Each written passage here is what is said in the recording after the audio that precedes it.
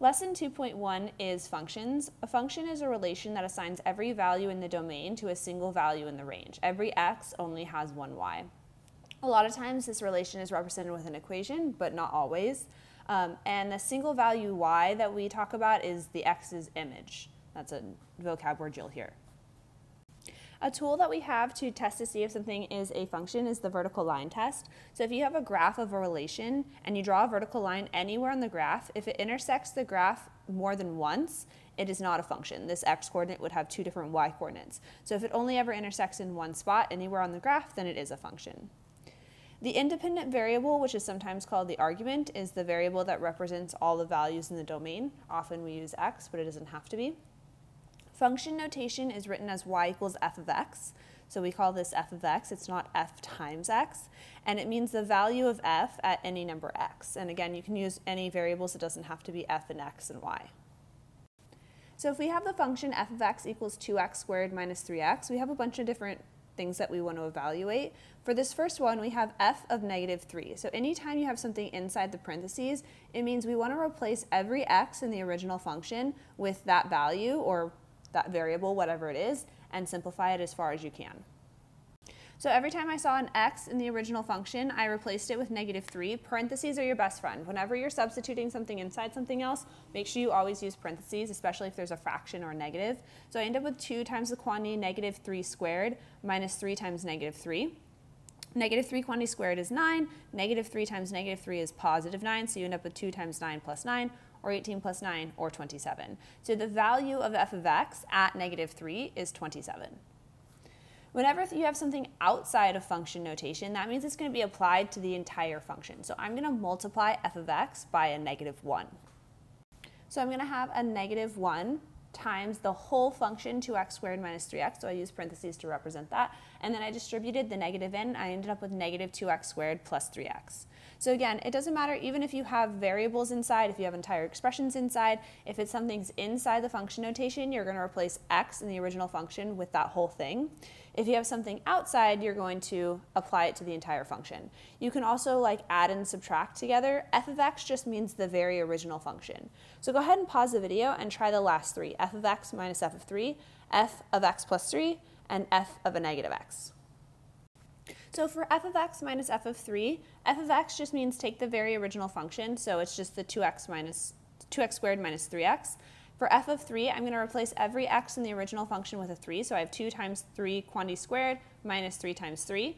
And then I simplified that and I got 9, and I just subtracted. So then I end up with 2x squared minus 3x minus 9. For f of x plus 3, I replaced every x in the original function with an x plus 3, and then I simplified. So x plus 3 quantity squared is x squared plus 6x plus 9, and then if I multiply that by 2, I get 2x squared plus 12x plus 18. If I distribute the negative 3 into the x plus 3, I get negative 3x minus 9. So if I simplify this, I end up with 2x squared plus 9x plus 9. And then for the last one, I'm going to replace every x in the original function with a negative x. So I end up with 2 times the quantity negative x squared minus 3 times negative x. Negative x quantity squared is just positive x squared. Negative 3 times negative x is positive 3x. So anytime you have something inside the function notation, you replace every x in the original function with that. Anytime you have something on the outside, it applies to the entire function. This is called the difference quotient, f of x plus h minus f of x all over h. It's a form of slope. You're subtracting something and then dividing it by a change in x, essentially. And it's going to become a very important piece of calculus. It's a fundamental piece of calculus that you're going to talk about. For now, we're just going to talk about how to manipulate this algebraically with our function notation, very similar to the previous slide. We're going to look at that same function, f of x equals 2x squared minus 3x, and this first part says f of x plus h. So every time I see an x in the original function, I'm going to replace it with the entire thing x plus h. And then after I do that, I'm going to subtract off the original function. And after all of that, I'm going to divide by h. For the first part, I replaced every x in the original function with an x plus h, so I have 2 times the quantity x plus h squared minus 3 times the quantity x plus h. And then I'm just going to subtract off the original function. Parentheses are your best friend. Put parentheses around the first part, put parentheses around the second part, put parentheses when you substitute in. And then everything's divided by h. This is the most common mistake. This very first step, not replacing every x in the original function with an x plus h, but rather just trying to add an h on the end. Make sure you replace every x in the original function with an x plus h.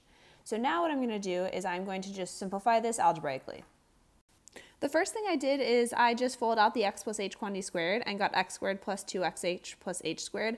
This is another common mistake, is not to fold this out, but to just distribute the squared. Make sure you fold it out completely. Then I distributed in the 2, the -3, and the -1, and got 2x squared plus 4xh plus 2h squared minus 3x minus 3h, and then -2x squared plus 3x. And then all of that is still over h. So now what you should notice is that some things cancel. And the key piece is if you've done everything correctly at this step, everything without an h in the numerator should cancel out. So we have a positive 2x squared and we have a negative 2x squared. We have a negative 3x and we have a positive 3x. So everything that didn't have an h in it canceled out. The reason that's so important is because we eventually are going to want to cancel this h out of the denominator, because in calculus we're going to make the h be 0 and you can't have a 0 in the denominator. So if something without an h is not canceling, you did something wrong. Okay? Everything without an h should cancel. So now everything in my numerator has an h, so I'm going to factor that h out. So when I factor out that h, I end up with h times the quantity 4x plus 2h minus 3. And so now I have an h divided by an h. Anything divided by itself is 1, and so those cancel. So now what I'm left with is 4x plus 2h minus 3. And that's going to be my final answer. You will have h's in your final answer, you just won't have h's in the denominator by themselves. Because again, in calculus, you're going to make h be 0, so you have to be able to plug that in. So again, key pieces, the most common mistake is the very, very first step. Make sure you're replacing every x in the original function with an x plus h, and then make sure you're subtracting the original function back off. Then, algebra, full everything out, distribute everything completely. If you've done everything correctly, everything without an h should cancel out of the numerator. So then you can factor that h out, it cancels with the denominator, and you're left with your final answer. So now we have a word problem because the whole point of math is to use math. So this function n of r equals negative 1.35 r squared plus 15.45 r minus 20.71. And it represents the number n of housing units in millions in 2012 that had r rooms, where r is an integer because you can't have half of a room, and r is between 2 and 9 included. So a lot of information that they're giving us here. Basically, it's representing housing units in terms of rooms, and we want to find some information for it. So the first thing we want to do is identify what the independent and dependent variables are and what they represent. And then we want to evaluate n of 3, just like we've been doing, and provide a verbal explanation of what that means. So go ahead and pause the video and try this. Your independent variable is always what the other variable is depending on, so usually your x or whatever variable they're using that is similar to x. So in this case it's our r, which represents the number of rooms, and then our dependent variable is the one that's being affected by our independent variable. In this case it's n, which is the number of housing units in millions. So then to evaluate n of r, I'm just going to plug in 3 every time I see an r in the original function, and I end up with 13.49 million housing units, which means that there are 13.49 million housing units that have 3 rooms in 2012. The next thing we're going to talk about is the domain of a function. The domain is the set of all possible input values x. The most important piece is that context trumps everything. So if there is a context to your problem, that might limit your domain more than just the function itself. Right now, we're going to start with just 2 domain rules. The first one is if you have a rational function, so a function that looks like a fraction, we can't divide by 0. So for rational functions, whatever's in the denominator cannot equal 0. So you would set your denominator not equal to 0 and solve that. And whatever x or your independent variable is, it can't be that. The next is square root functions. We can't take the square root of negative numbers in the real plane. So whatever is inside the square root must be greater than or equal to 0. So you take whatever is inside the square root and set it greater than or equal to 0. Polynomials, linear functions, quadratic functions, higher order polynomials, they're always all real numbers. So go ahead and pause the video and try to find the domain of these 4 functions. The first one is a polynomial. It's a quadratic. All quadratics that do not have a context to them, the domain is all real numbers. So all real numbers, negative infinity to negative infinity. This is the boldface R. It represents the set of real numbers. So a lot of times we'll use that to represent all real numbers. The next one, h of t equals the square root of 4 minus 3t, is a square root function. So whatever is inside the square root must be greater than or equal to 0. So subtract 4 from both sides, divide both sides by a negative 3. Whenever you divide by a negative, you have to flip your inequality symbol, so you end up with t is less than or equal to 4/3. The next one, you end up with a rational function, 3x over x squared minus 4. So we can't divide by 0, so whatever's in the denominator cannot equal 0. So x squared minus 4 cannot equal 0. I added 4 to both sides and then took the square root. Whenever you take the square root, you have to remember plus or minus. So x cannot be plus or minus 2. It can be any other real number, it just can't be positive or negative 2. And then the last one, d of x, is both a rational function and a square root function. So you actually have to take both of those into account. So I dealt with the rational function first. I set the denominator, the square root of x plus 5, not equal to 0, and solved that. So I square both sides, and then I subtracted 5, so x cannot be negative 5. And then I also dealt with the square root. So whatever is inside the square root, x plus 5, must be greater than or equal to 0. So x must be greater than or equal to negative 5. And I have to combine those two together. So it has to be greater than or equal to negative 5, but it can't equal negative 5. So therefore, my domain is x is strictly greater than negative 5. So again, context trumps everything.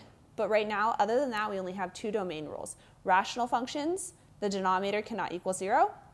Square root functions, whatever is inside the square root, must be greater than or equal to 0. Not the whole square root, just whatever is inside of it. And then if you have both of them or a combination, you combine them together. The last thing we're going to talk about is operations on functions. So if you have two functions f and g, then you can add, subtract, multiply, or divide those functions, and your result will also be a function. So the notation that we use is this inside our function notation, so f plus or minus g of x. That's exactly the same thing as saying f of x plus or minus g of x. Same thing with your product. F times g of x is the same thing as f of x times g of x. And then the quotient, f divided by g of x, is the same thing as f of x divided by g of x. This one you have to be careful because it will create possible new domain issues. The one thing to be aware of with the product is this closed dot represents multiplication. If you see an open circle in between them, that's something else called a composite function, which we will talk about later on. So here we have a couple examples. So the first one says f of x equals 2x plus 1 and g of x equals 3x minus 2. And we want to find their sum, difference, product, and quotient, and the domain of each of these. So for f plus g of x, that's the same thing as saying f of x plus g of x. So I'm just going to take 2x plus 1 and add 3x minus 2. And then I'm just going to combine like terms. 2x plus 3x is 5x, plus 1 minus 2 is negative 1. And then this is just a linear function with no context, so its domain is all real numbers. For f minus g of x, that's the same thing as f of x minus g of x. So I'm just going to take 2x plus 1 minus the whole quantity, 3x minus 2. I make sure I distribute the negative through, and I end up with negative x plus 3. Again, just a linear function, so its domain is all real numbers. For c, f times g of x is the same thing as f of x times g of x. So I just took 2x plus 1 times 3x minus 2, and then I folded out, and I got 6x squared minus x minus 2. And this one's just a quadratic, so again, the domain is just all real numbers. And the last one, f divided by g of x, is f of x divided by g of x, so I end up with 2x plus 1 over 3x minus 2, and there's nothing I can do to simplify that, so that's just my final answer. This one, I now have a rational function, so my domain's going to be a little bit different. I have to set my denominator not equal to 0, just like we were talking about previously. So 3x minus 2 can't be equal to 0, which means 3x can't equal 2, or x cannot equal 2/3. So go ahead and pause the video and try f of x equals x minus 1 and g of x equals 2x squared with a through d. So for the first one, f plus g of x, I get x minus 1 plus 2x squared. There's nothing to combine, so you just have 2x squared plus x minus 1, and the domain is all real numbers. For f minus g of x, you have x minus 1 minus 2x squared. Again, nothing to combine, so you just have negative 2x squared plus x minus 1, and the domain is all real numbers. For both of those, I wrote them in standard form, highest power to lowest power. For c, f times g of x, I got x minus 1 times 2x squared, so I distributed the 2x squared into both the x and the negative 1, and got 2x cubed minus 2x squared. Again, domain, all real numbers. And then the last one, f divided by g of x, I got x minus 1 over 2x squared. There's nothing I can do to simplify that, so that's just my final answer. And then the domain for this one, because it's a rational function, 2x squared cannot equal 0, which means x squared cannot equal 0, which means that x cannot equal 0. So again, operations on functions, you can add, subtract, multiply, and divide two functions, and your result is another function. And you can look at the domains just like we've talked about with previous function domains. Suppose that the revenue, the money that you bring in when you're selling something, R in dollars from selling X clocks is R of X equals 30X, and the cost for the seller, C in dollars of selling X clocks, is C of X equals 0.1x squared plus 7x plus 400. And the first thing we want to do is we want to find the profit function. So when you're talking about revenue and cost, profit is the difference between your revenue and your cost. So a profit function would be your revenue minus your cost. It's how much money you end up making after you take out what you spent. So go ahead and pause the video and write a profit function. So I took the revenue function 30x and I subtracted the cost function 0.1x squared plus 7x plus 400, and I distributed the negative all the way through. So our profit function is negative 0.1x squared plus 23x minus 400. So now use that profit function to find the profit if 30 clocks are sold and find and interpret P of 45. To find the profit if 30 clocks are sold, I just plugged 30 into this profit function we found in part A, and you end up with $200. And for P of 45, I plugged in 45 into the profit function we found and got 432.5. So the profit from selling 45 clocks is $432.50. So this has been an intro to functions, function notation, adding, subtracting, multiplying, dividing functions, as well as domains of functions.